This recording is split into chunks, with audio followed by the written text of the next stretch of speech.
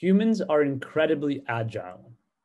We can move our bodies in many different ways, across many different surfaces, and through various obstacles. We commonly do this by using our legs. When we move our legs, our feet hit the ground, and the force from the ground pushes back up against our body. This force is a vector and has a magnitude and a position where the force is applied by the foot onto the ground. Our ability to well control this force vector is one of the determinants of agility. For example, consider a soccer player who navigates the field while quickly changing direction to avoid oncoming defenders, a volleyball player jumping high to rally the ball over the net, or an elite sprinter accelerating rapidly to win a gold medal.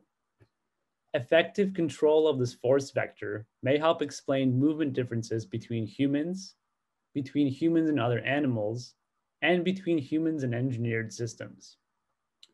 The control of this force is, however, limited by the capabilities of our nervous system and of our muscles.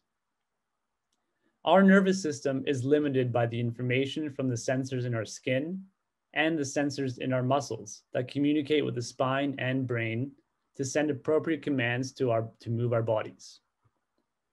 In my thesis, I am interested in characterizing and understanding what limits controlling the magnitude and position of externally applied forces. In plain words, how well can we control these forces? How does our control of force compare to that of legged engineered systems? And what is it about our nervous system that is limiting even better control? To answer these questions, I build experimental setups and develop mathematical models. For example, I built an apparatus that constrained people from moving, but allowed them to exert variable but controlled forces with their leg against the ground.